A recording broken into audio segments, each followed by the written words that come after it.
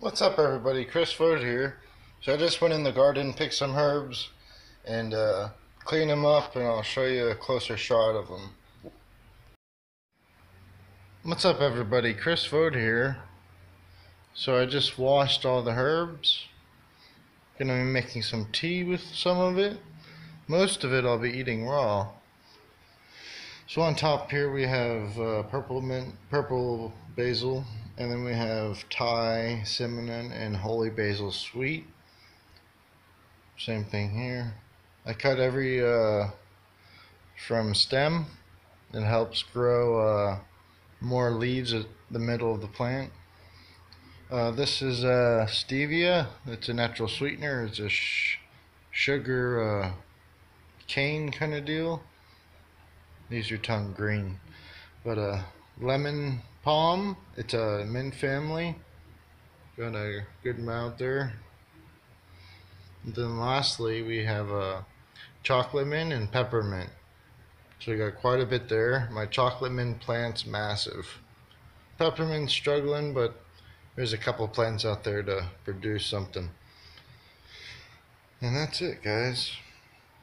Should be delicious. I'll keep you updated all through the process. What's up, everybody? So we have peppermint, chocolate mint, lemon palm, stevia, different varieties of basil. We're gonna do 2 lemons, freeze the skins so we can have it for future. Gonna be putting all the herbal tea inside this bowl here. Gonna add some honey. Filled up the whole pot full of water.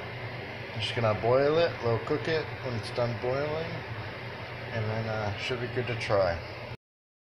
So this is just the benefits of having a garden, some of it. So I'll be eating this, that, this, that, and this all raw. Should be healthy for you, so give it a shot. Alright guys, so for a week and a half I've been trying Hawaiian spirulina. Very healthy for you. For a month and a half, if I remember, holy basil. So they're all supplements. Definitely give me a kick. So here's the herbal tea. Cooked it for about an hour and a half. Looking good. Okay, so I cut up 2 lemons. A lot of juice in there. Put a lot of honey. Just gonna add the herbal tea. Alright, so here's the finished product. All the herbs, lemon, and honey. It's got a red bouquet to it, but definitely is very healthy for you. You don't need that many lemons, but I want the effects. But definitely a nice color to it. Nice pulp in there, very delicious. Chill it off with some ice, should be good. What's up, guys? Alright, so here's some organic turmeric powder. And then here's a 10-pound bag of Himalayan pink salt, fine.